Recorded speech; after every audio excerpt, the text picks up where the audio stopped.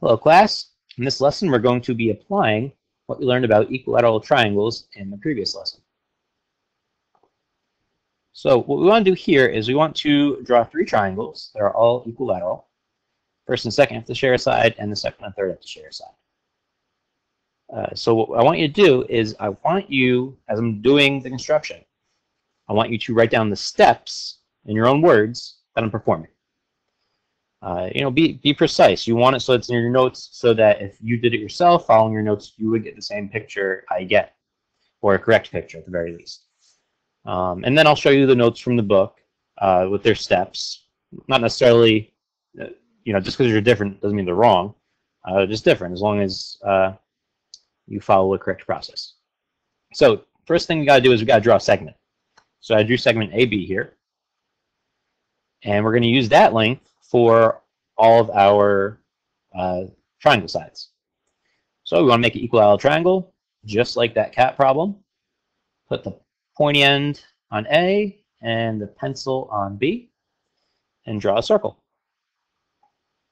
And we're going to do the exact same thing, over at B.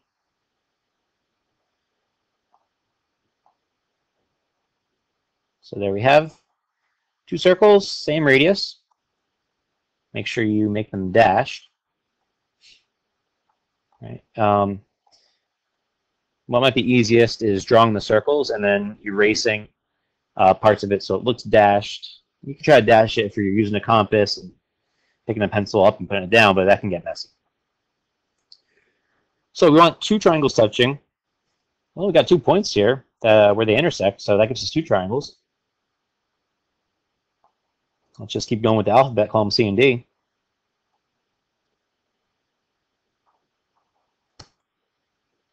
But we need three triangles.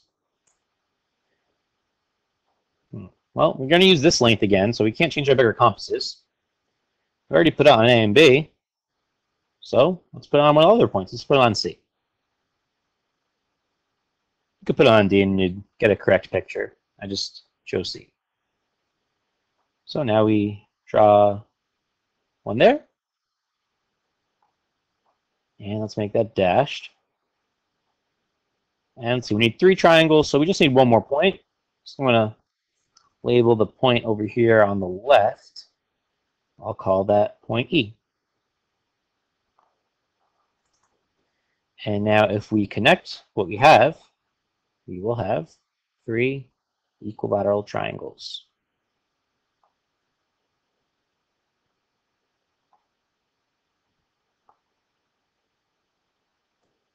So all the segments that I just drew in are all radii of those circles that all of the same radius. So these are all equilateral triangles. And hopefully you got your steps written down. And here are the steps from the book. I don't really like how short they were with this. I would write this out as a complete sentence. I would say draw circle A with center A and radius AB. But either is fine. No, A, B, and BA are the same. It's a segment length, so you can just flip the letters. So yeah, that's the gist of it. Hopefully you have something similar to that. Now for the next construction, we want to make a regular hexagon. Hexagon has 6 sides, and it has to be regular, so that means all the sides have to be congruent. Well, we only know about triangles so far, but if you look back at what we did before, if I kind of hide these circles, looks like we were on the way to getting a hexagon, doesn't it? Looks like we have half of one right here. So it turns out that to make the regular hexagon, we're just going to make more circles so that it kind of looks like a flower when you have the circles in there. So you got to put it on your center first. So we're going to use center K. So we're going to make sure that all of the triangles that we draw all have K as one of the vertices. So the hexagon's going to go around K in a circle. So I drew K down, and just draw a circle centered there with any radius. So I just put a point down over here, and that's going to basically mark our radius. So there we are.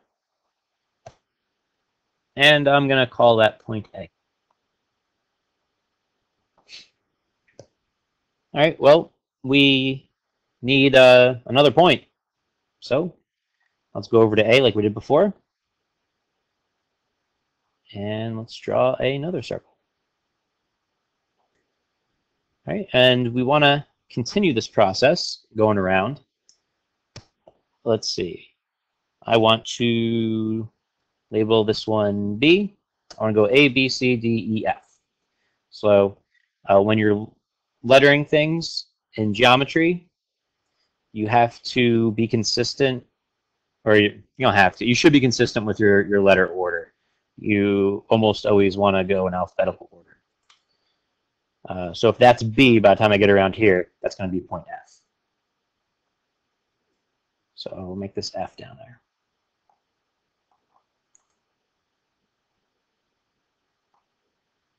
Now I want to draw another circle. I'm going to center this one over at B. And that's going to go through K like we wanted.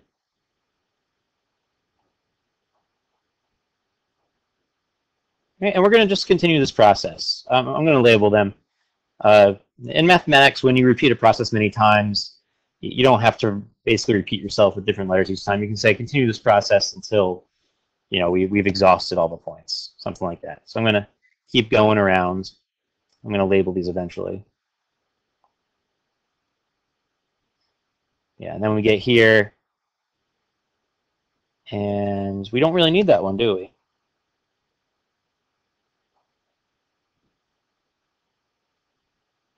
I'll keep doing it so it looks like that flower I said.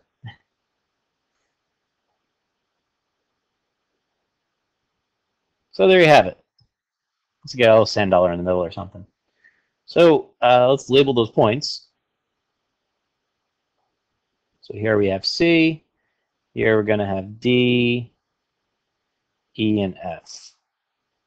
And just a little bit off on these. If you draw your points big enough, you can kind of hide any minor mistakes you might have made.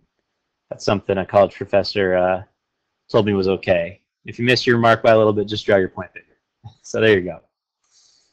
So if you look at those points on the outer edge, oh, let's dash all of these too. All right, so if you look at all the letters from A through F, and we connect them, we will get that regular hexagon we were looking for, because each of the sides of the hexagon is a side of an equilateral triangle. We know all the triangles that we drew or constructed have the same side lengths. And so I'm going to hide most of these circles so you can see. There we go. That looks a lot more like a hexagon. And here are the steps. So if you notice, step 7 is that one that I mentioned where they basically say just continue this process until we go back to the beginning. So that's okay to say, as long as it's a clear pattern. That's a correct thing to say. But it doesn't make sense to keep repeating yourself. So let me put that back for you so you can see that along with the steps. And I'll zoom out a little bit.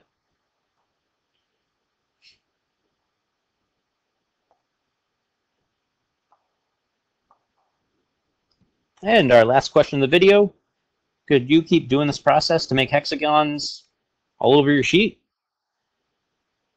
Yeah, no reason why not. That's actually something called hexagonal tessellation or hexagonal tiling. We look at a picture here. It looks like tiling you might see on a floor somewhere.